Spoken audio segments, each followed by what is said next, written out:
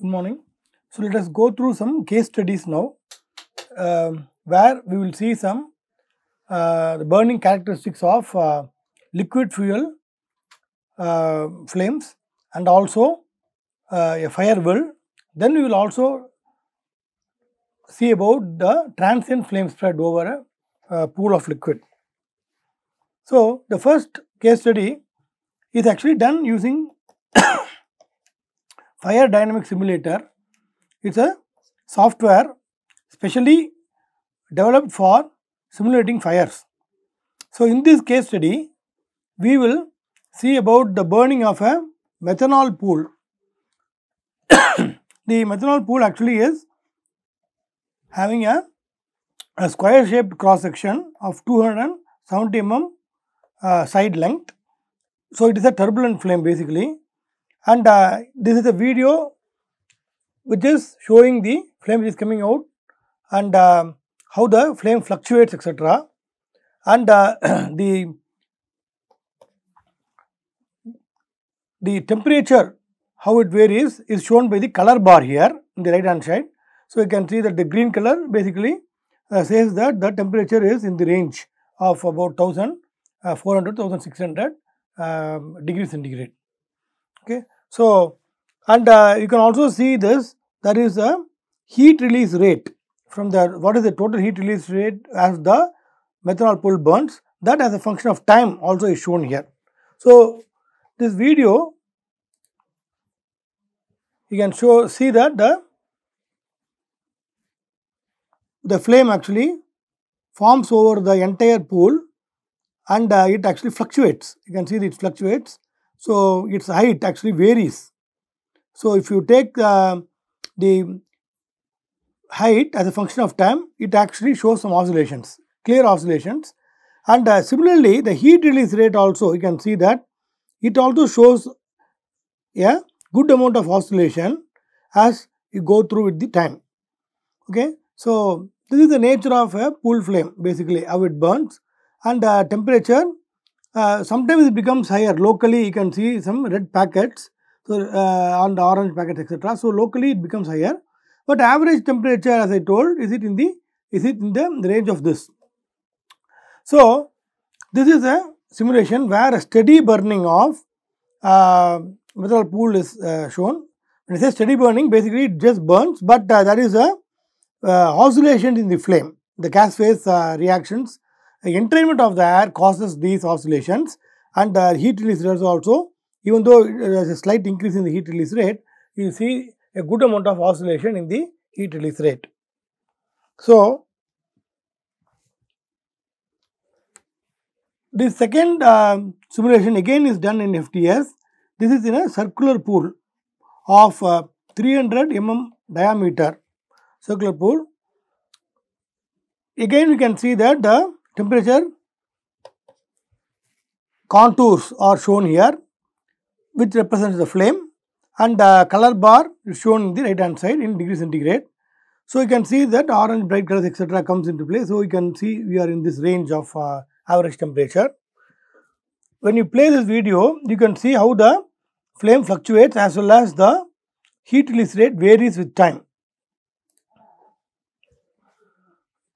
So, you can see that there is a intact area where always the flame is seen, and after that there is a region where the flame fluctuates. Sometimes the flame is seen here, sometimes the flame will not be seen in this region. Okay, so there is a particular length at which the reaction is always happening. After that, the reaction happens in an intermittent manner. Then after this certain length, you can see there is no reaction at all. So, these are the three zones. So, this is the flame zone and this is called intermittent zone, where there is oscillation again. Sometimes flame will be there, sometimes flame will not be there, and here often the flame will not be there at all. So, we can say there is no reaction in this zone. So, this is the plume zone, you can say, when the hot gases are formed. So, normally a flame like this has three zones basically, and the heat release rate also shows the variation. A sharp increase in the heat release happens, then it almost stabilizes after some particular time instant.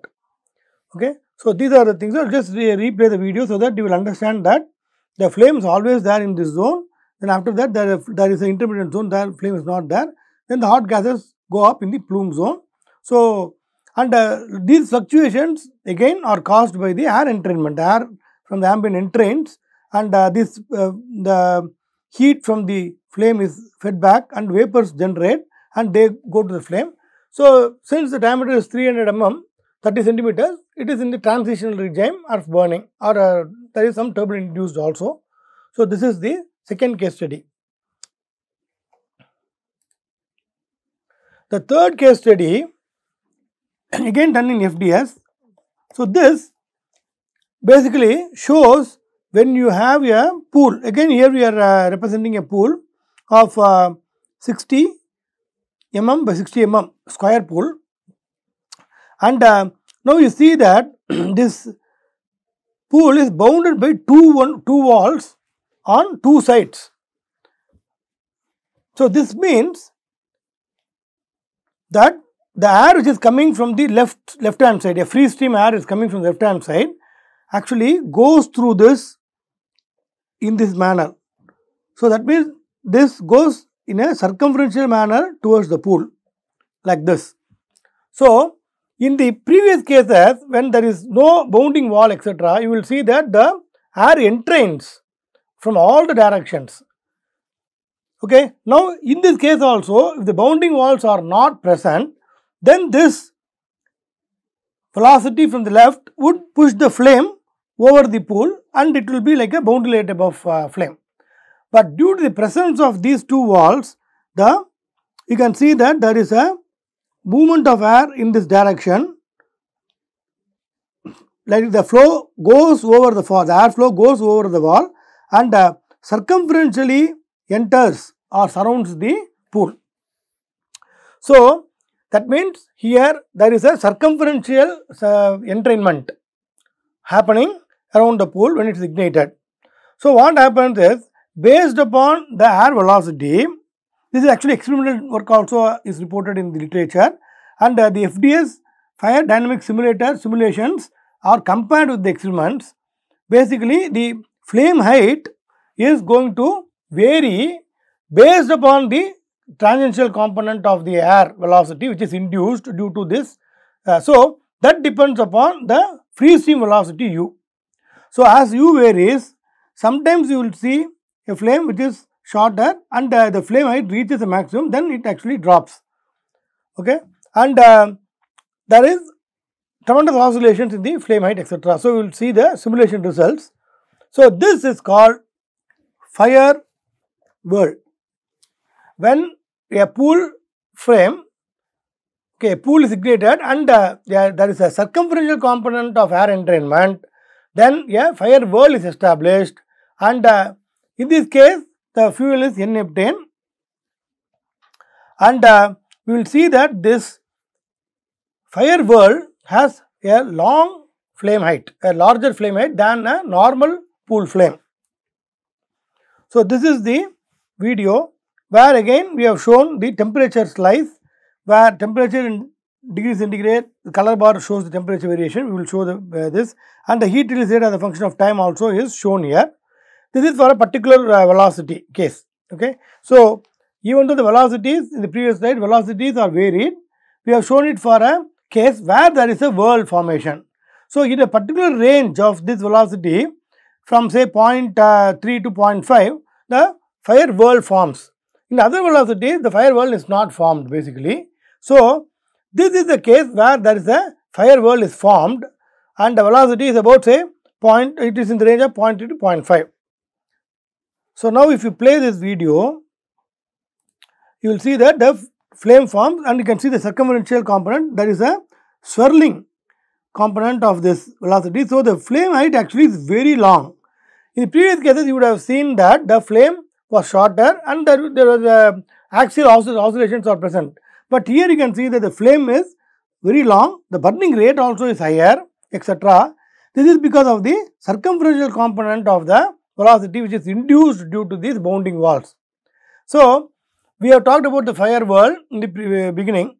So, the firewall is one of the important occurrence which naturally occurs when there is a instability which causes a tangential air entrainment, and that will increase the burning rate of the liquid as well as the flame height.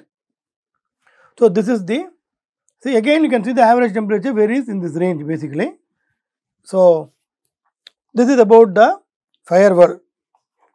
Then the final, the final case study is the transient flame spread over a methanol pool. Here we are considering a methanol pool in a tray which is 1 meter long and 0.3 meter deep. There is a methanol pool, and this is kept in a wind tunnel, well, where there is a airflow velocity from left to right, and the free stream enters from 0.25 meters from the leading edge of the pool, and this is trailing edge of the pool, and that is another 0.25 meters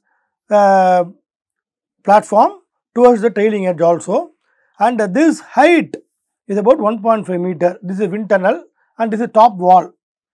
So, you can see that this is the experimental setup used by Japanese researchers, and here the simulation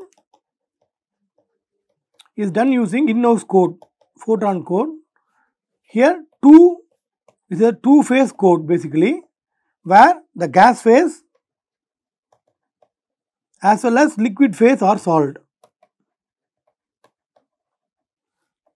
Okay, so transient flame spread.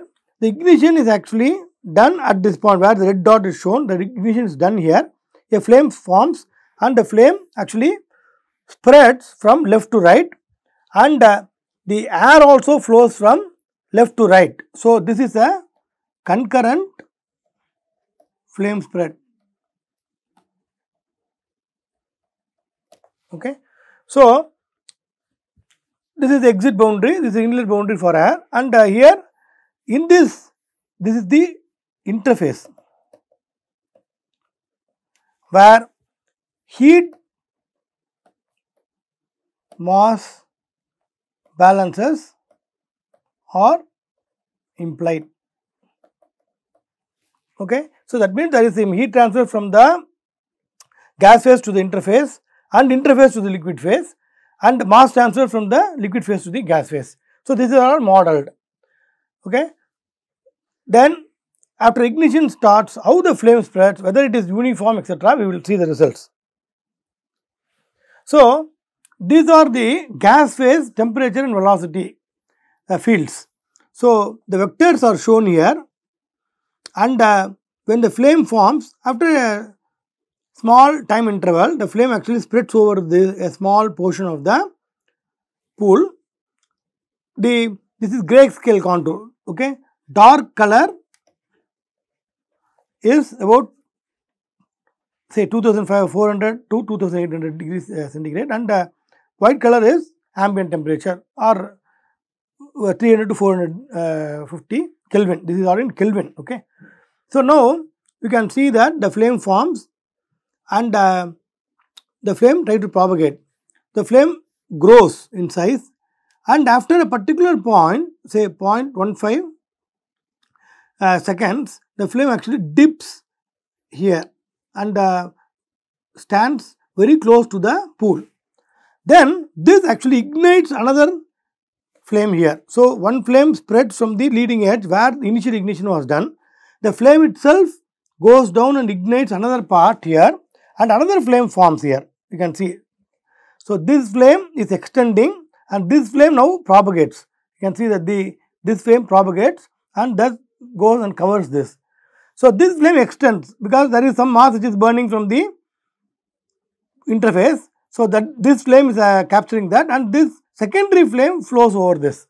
So, the flame spread basically, because of long pool, you can see that initially a flame forms and it spreads over this.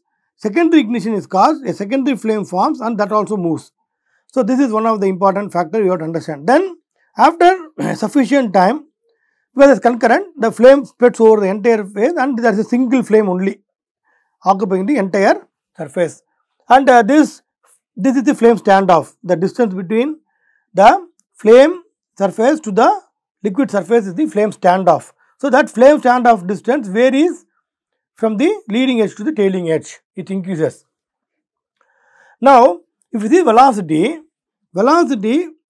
basically you can see when there is a solid surface or any condensed phase surface, the velocity profile, you will see that the velocity is 0 at the surface because of the no slip condition, and the velocity actually increases like this and reaches the boundary layer. At the boundary layer it reaches the free stream value. But here you can see that the velocities are different, the velocity profiles are different because of the fact that there is a surface flow which is induced. We will show in the next slide that. And also in the flame zone, so for example, this is the free stream velocity u infinity. Okay. Now, if in the same scale if you draw the velocity actually increases and goes like this and goes. That means in the flame zone, this is the u infinity here, u infinity. In the flame zone, u is greater than u infinity. That is a velocity locally increases. This is called velocity overshoot. The flame actually pushes, there is a pressure difference that causes the velocity to increase more than this, more than the value of the free stream velocity. You can see this velocity increases and goes. So, that overshoot occurs in the gas phase. So, the flame spread shows that multiple ignition as the flame spread is possible, because here please see that methanol is the liquid and it has a low flash point of around 11 degrees centigrade. So, ambient temperature is around 25 degrees centigrade. So, always vapors are present. It is easy for it to just flame to propagate as a gas phase flame propagation. Now, interesting thing is in the liquid phase. So, this is only liquid phase is shown here. Temperature is shown by the dark grayscale contour and the velocity is induced. So, wherever the flame is there, at the end of the flame you can see there is a velocity which is induced. This velocity has a scale of about 0.3 meters per second. It is not a small velocity. So, this is the scale for 0.3. So, it may be 0.2 meter per second. So, wherever the flame has spread over, this is high temperature and this is low temperature, there is a temperature gradient. So, due to Marangoni convection, the velocity is induced here and the velocity decays as we go downstream. Okay. So, similarly here also as the flame has spread to this part, next to that immediately you see a very high velocity induced at the surface. So, the liquid phase, there is a surface velocity is induced, but since the depth is very high, 0.3 meters, the velocity due to the viscosity of the liquid, the velocity is not penetrating and recirculation zone is not clearly formed. Okay. So, this is about this, as the temperature slowly increases at the interface and wherever the flame has spread, the velocity is having a shoot, that is the surface moves from the point. Yesterday we have shown the video where in the Doe decane there was a surface movement of the pool. Similarly, here also we can see that the velocity vectors indicate the surface movement. So, these are all important things. When you solve for flame spread, we need to consider both gas phase and liquid phase transport processes. Now, when you consider, take any velocity,